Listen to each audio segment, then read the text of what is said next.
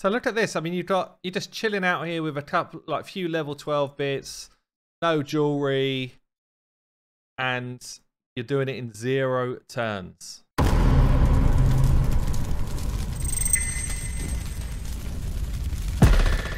Earbads, Mr. Free to Play. Yeah, we've had him on a couple of times before because he's somebody who massively impresses me in this game. Even before I get him on. What is this? 53 sacreds just sitting there. Let's get him on to find out what the hell is going on with that. This is the main kind of point of today. So you've been pushing the rankings. I have. And this, don't forget, guys, fully free to play player here. And on the global rankings, currently sitting in 7th place for turns taken on Doom Tower. Now, let's be honest, not everyone goes hard on this.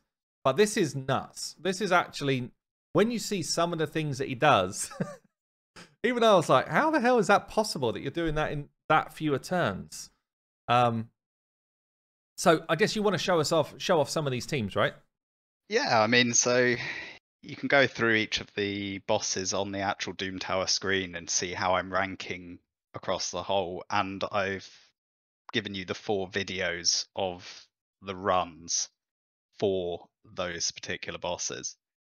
So on I am somewhere in there. I think I'm 39 turns, so I'm a little bit lower. Okay. Unless you have Poison Explosion or Elenaril, it's very difficult to get below around 39 turns. I don't think you'll find any team above me that's doesn't have one of those 2. So the real quick ones are basically exploding. Look at this, 3 Calvalax. Exploding poisons. On wave 1 and 2. So on waves 1 and 2, you have a Tormin. So you need to block revive the Tormin. Hence Poison Explosion with 3 Calvalax and Xavier. That's 1 turn to kill them all. Xavier will be in a refresh accessory. So that's a 2nd turn to kill wave 2, because you will just rerun it until you proc it. Yeah. You'll then have all of them die to the boss, except for Drexar, and Drexar will have 13 turns to take down the boss. And Drexar is just what, built super slow? Most likely extremely slow in either lifesteal or regen, and you're just, whenever you will take a turn, he'll be targeting one of the 2 side adds to get as much HP burn coverage as possible. Right. And you're just looking to get him killed in as few turns as possible.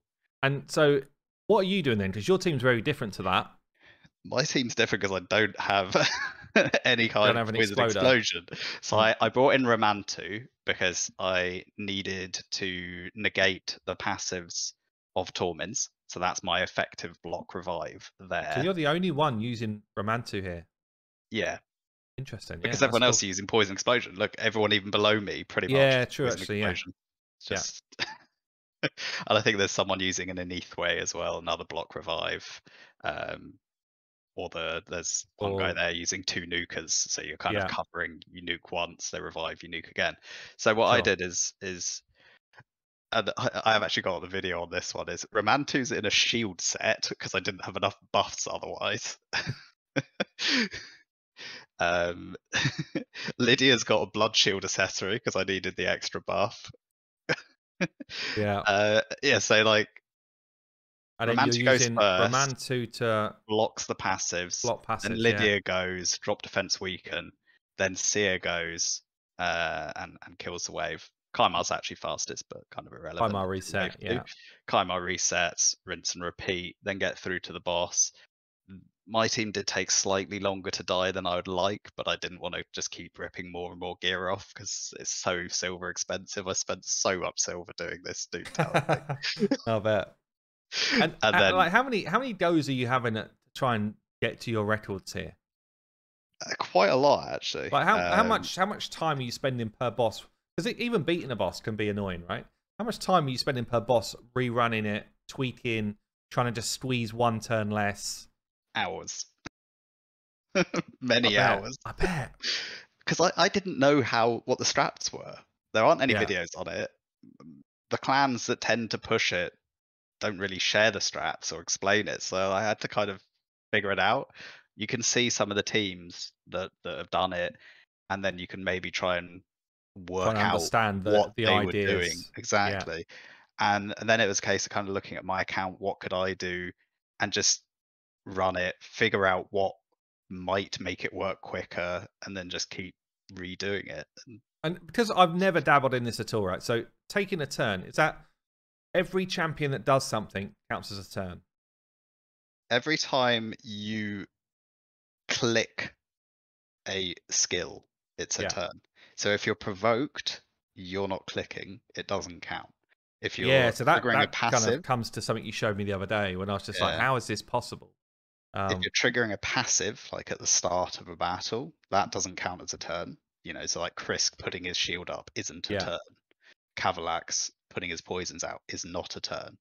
But everything else is a turn. Even if you're feared and you skip your turn, that's Oh, still a really? turn. Yeah. Yeah. Let's have a look at this Frost Spider.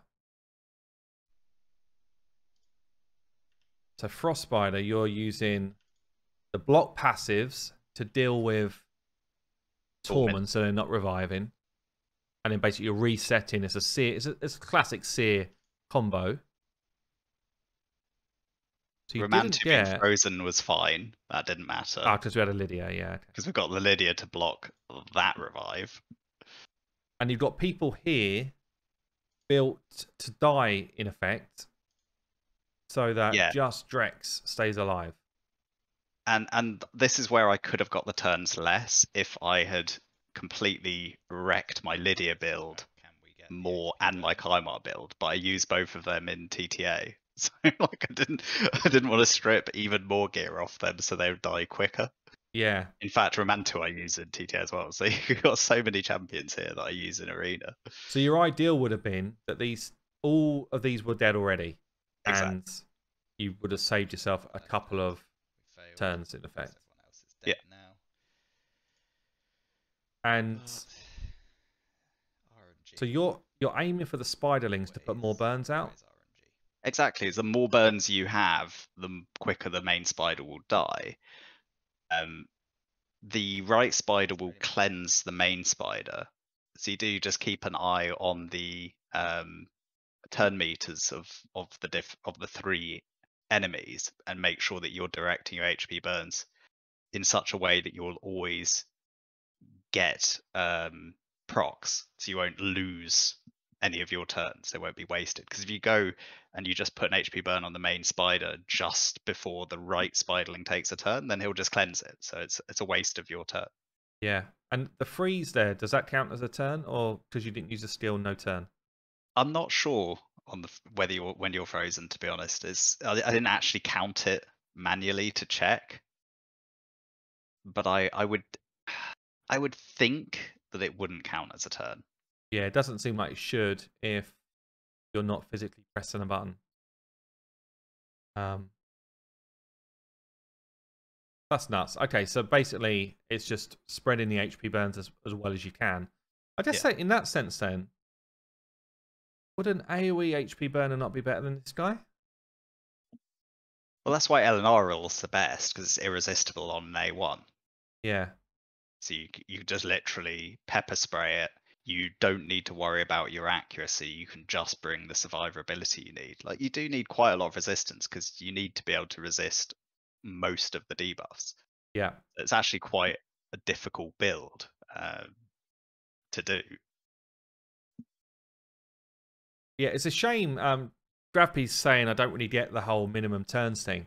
And I don't, honestly. But because they don't, again, it's a bit like anything, they don't reward it. And if they put it into their game as something which is cool and people should go for it, I don't know why they don't reward it. It doesn't make a lot of sense to me that they wouldn't put something against it to be like, you know what, this is the person who's won. You would think that, if you got below a certain number of turns, you'd maybe get an avatar or something. Yeah, exactly that. Okay, let's work through the next one. So Magma Dragon. Is this your best team, or is that just No, that is my best team. So number 17, 44 turns.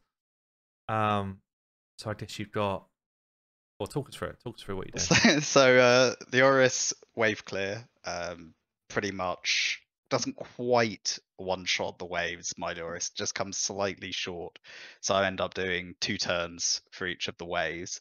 Yeah. And then, like, I don't have a Draco. I don't have any of the like So it's Xavier. poison explosion again by most of these teams here, isn't it? Yeah, like they're just going to ramp up a load of poison on the actual magma dragon, who you can't TM control, you can't HP burn, so poison's your next best thing. Yeah. I don't have those champions, but I do have max HP nukers who can do 10% each. So what I'm trying to do there is But that's I've not got both Royal a Guard lot. and Cold Heart in reflex. Right. And I put that Cold Heart in 3 refresh accessories, and it was just like, let's just. So this is just an let's RNG try. fest. It's literally like RNG fest. Why Treeler then? What's Treeler in the mix for? So she Ally attack. helped. Yeah, basically, just it gives me more chance to keep the decreased defense on the magma Okay. boss, because I don't have good accuracy on Luoris, and Royal Guard's not 100% on the A1 either. So on the waves of Magma Dragon, you are blowing it up with Leorius. yeah, but like I said, I don't quite, if I remember correctly, doesn't quite have enough damage. No, So that's where Kreela Kreela comes in. cleans up. And actually, because you didn't kill wave 2, you just start again. But no. Exactly. I thought I'd trimmed it enough, but I hadn't. You got to do it again. That's what it's like. Skip And end, is this just you need 5 Helm Smasher proxy? Is that what you're waiting on? pretty much. Like, it's ridiculous. I just need one. I just need that Duchess to be the only one alive, Right. because then Kreela can go How many in and times just. did it? How many times did you do it? I thought I Loads of trimmed times. the video before I sent it to you, but evidently I failed in the trimming. This is the reality. Right, now we're seeing the reality, guys. This is the reality of what Eharbad's been doing for the last month. Didn't work.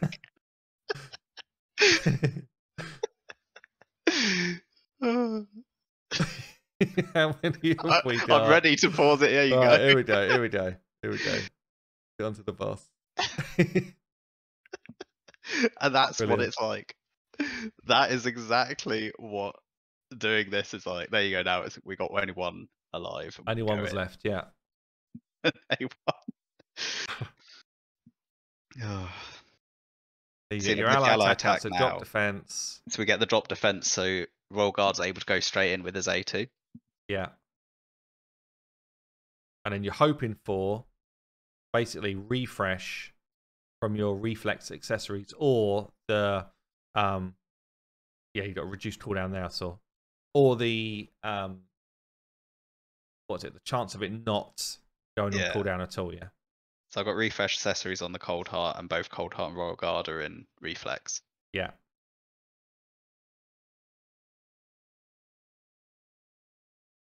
Yeah, why wouldn't you go for a 4-hitter there on a Royal Guard?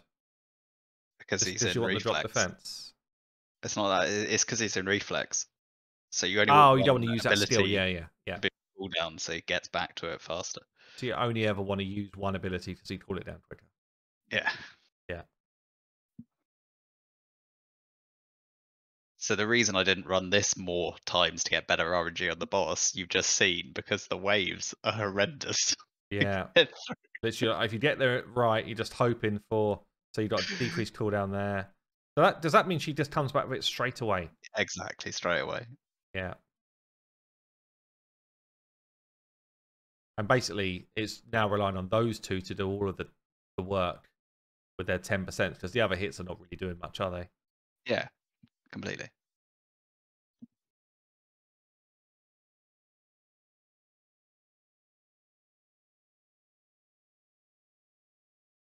And I know, so we're showing the bosses here, but I'd imagine a lot of the waves are, it's almost like they're all their own boss level, are they?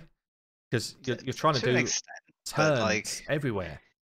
yeah. So the main one, you're really just sear bombing, and you're just rerunning it until Kaimar gets a refresh proc. So one Okay. Kaimar can reset twice, and that gets you 12 turns for everything that doesn't have a problematic um, enemy, such as Torment. And then on those kind of Torment waves, you're bringing in Ramantu, and again, you're Yeah. rerunning it until Kaimar gets a refresh proc, and then you But do 15 turns instead.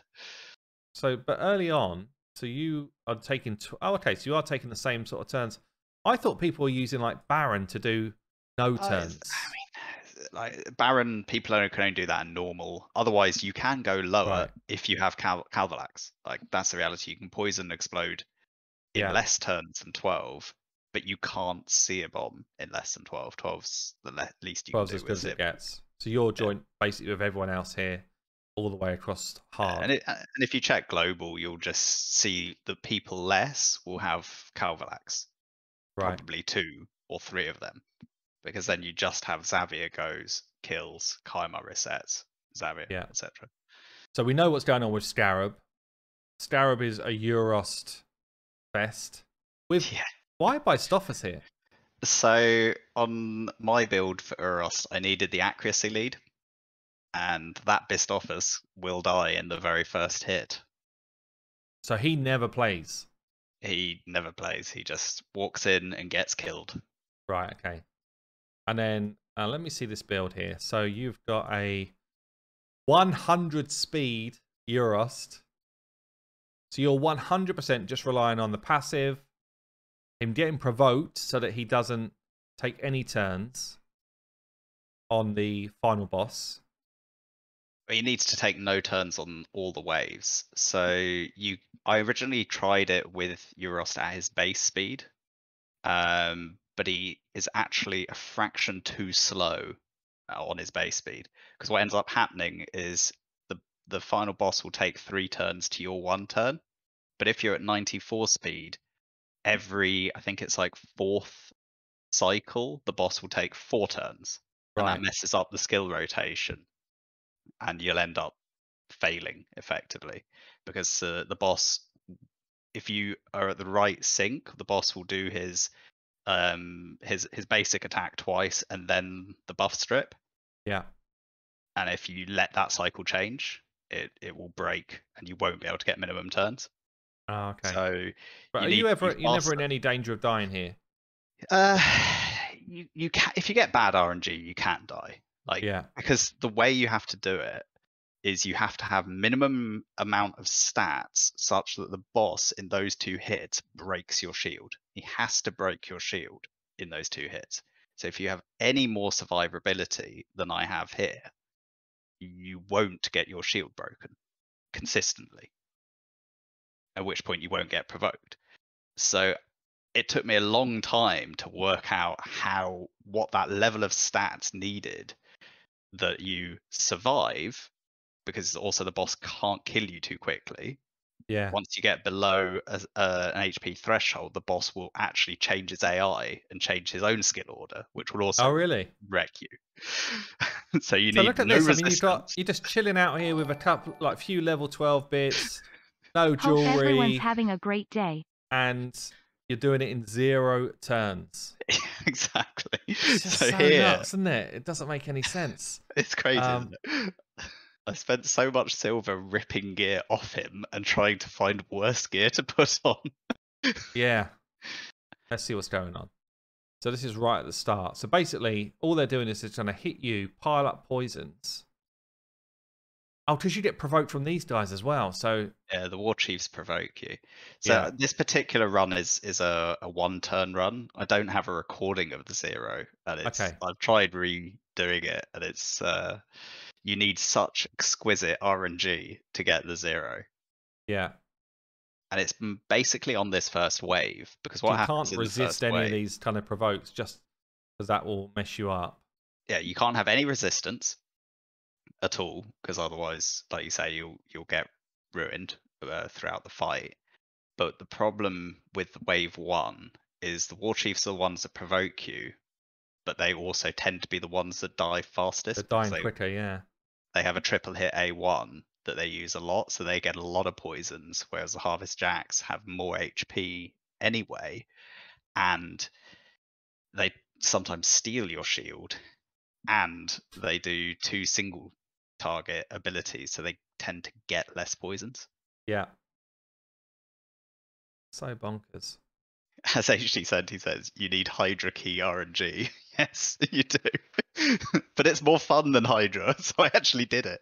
So that was your turn that just procced off there. That would be it. Right Yeah. there, that one. And then basically you got, again, same. Go on to the boss here. So at this point, you've taken 1 turn in this run, but in your cleanest run, you didn't take any turns. Exactly. And then we get to the boss. See, now you'll see the cycle I'm referring to when you get to the boss. So on the first thing, he'll do 2 attacks, you'll go. Your shield needs to be small enough so that in those first 2 attacks, he clears it and does the second hit to provoke you. So Right. 1 hit, needs to break, second hit, provoke. Because he'll only do the second hit if you don't have a shield. So he has Got to it. break it in those 2 hits. So you have to get your HP level to the right place that the shield's not too big. Exactly. Which So is it's why you're about just casually balancing. rocking up there with the level 12 gear and Yeah, exactly. So it's about balancing the HP and the defense so you hit that sweet spot. yeah. Because I do this. I mean, I wonder even what I can't check it right now. I wonder what my number of turns is. Probably more because I bring people in to nuke the waves and then I just let Euros do his thing. But I haven't built like a Euros to do it this way. I built him to try and do it as quick as possible. Yeah.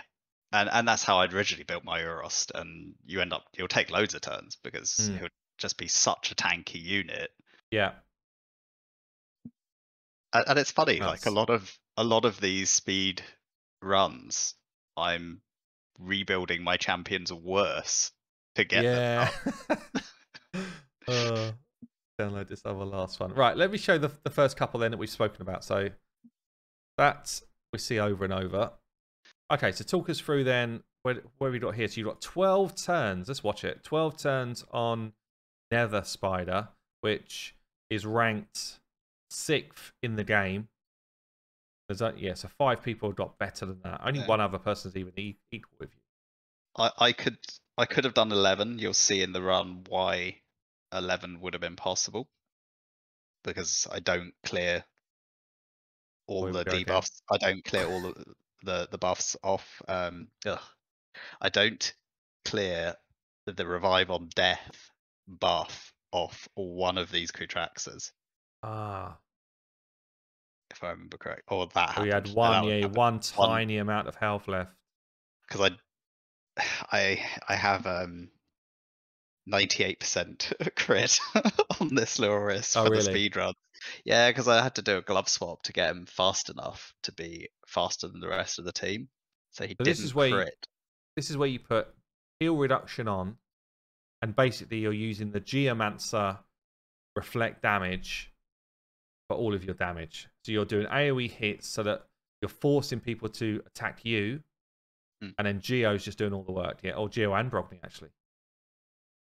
Yeah, and Brogni's not doing too much, but he's just helping us stay alive. Yeah. Between him and Vogoth. So like the fastest teams won't. So there's 2 things that I had to do that other teams won't. I had to bring in Brogni to strip the revive on deaths from the Kutraxes. So I had to rerun wave 1 and 2 until Brogni would proc the refresh accessory to be able to do strip on wave 1, strip on wave 2. What are other people using for that? Other people were using a Foley. You just block revive. Who cares whether Kutraxes have revive on death? So other people would use an Enethway or a Foley. And that's how you save 2 turns right there. And then because I have Brogni going fastest, what the really fast people will do is they'll have like a Krisk or 2 Krisks, have big shields, and not waste that turn when I enter the boss where Brogni's putting a shield on. Sure. They save that turn by having that as a passive. So you've got double Crisp for the fastest. He's done it in 4 turns. That's nuts, isn't it? He's basically so that's a +4 Foley just nuking through the waves. exactly With a reset, with reset accessories, I take it. So he just does it twice. Foley, exactly. Foley would have refresh on him. Refresh, I mean, yeah. So he does his A3 wave 2. Then you get enough shielding from 2 Crisps, probably 1 in a shield set even, to give you massive shields. Yeah. Foley goes like A1 or whatever on the boss, Geomancer, HP burn weaken, Venomage, AoE heal reduction, and then you have 2 Crisps to do AoE A1s, and you're just proccing all the passives on Geo. So basically, Venomage is only in here because she's got an AoE heal reduction. It's the combination of the heal reduction on the main boss, because you only need a single target heal reduction, but it hits all the enemies. Yeah. So you're instantly proccing a round of counter attacks. So what's Tila do? What does Tila do? Has she got an AoE heal reduction as well? Or yeah, same thing. She does the same thing. Okay. But Venomage is best in class for it because of the 15% damage reduction you take. Yeah. So it's just easier to stay alive. I'm just interested to see what some other people are doing a little bit further down, because actually at the top you've all pretty much got the same team. Go a little bit further down, and like this team here, what's going on here? So I guess they become unkillable teams doing the same idea. Yeah. So actually my Geomancer was in Swift Parry. Right. As a just in case. Yeah, it did come in clutch a couple of times. I don't think it was in the fastest run I did, but in some of the other ones, it did. Damn. Oh, anyway, look, I mean, some people saying it's cheesy strats. It kind of is cheesy strats, but you've got to think of the strats. Cheesy strats don't become cheesy strats until they've been thought of, and it's pretty impressive stuff. Like, I know it's not the sort of thing that everybody wants to get involved in, but if you do push yourself to do it, as a free-to-player, and anyone who's doing this, there won't be many that have spent low amounts of money. It'll be people with everything and all of the resources and everything to do it. So to be in the top 10 of the people that are trying to do this as a free-to-player, it's pretty bloody impressive. Thank you. Fair enough. Less than 2,000 turns to do Doom Tower. I'll tell you what I'm going to do. Like, I haven't tried whatsoever to bring low turns. Let's see what my count is. So I haven't beaten up any secret rooms yet for this. How long have I got? A couple of days. I need to do that. You should get on. Secret rooms are like Hydra to me. It's like, when's the last possible minute to do it? That's when I'm going to do it. Yeah, so it's taken me 6,344 turns to do it. So over 3 times your number of turns. Well, I've got a lovely video for you about Venomage soloing that secret room if you need help. Oh, really? It. Yeah. I don't know if there's any that I really struggle with. It's just about just doing them. I literally, there'll be one day where I'm like, right, just go through and do them. Still, honestly, it's very impressive. Thank you. Particularly in this Doom Tower, like the secret rooms are not too bad in Doom Tower 1. I think they're harder in DT2 and DT3. Yeah. My worst thing, honestly, for any stuff like this is when I decide to do a new series of videos and then half of my champions are just not geared. It's like my Solus is naked again. He was my best champion 5 minutes ago. Now he's totally naked. My Trunda I've had to rebuild this morning. Like, I'm just like, oh,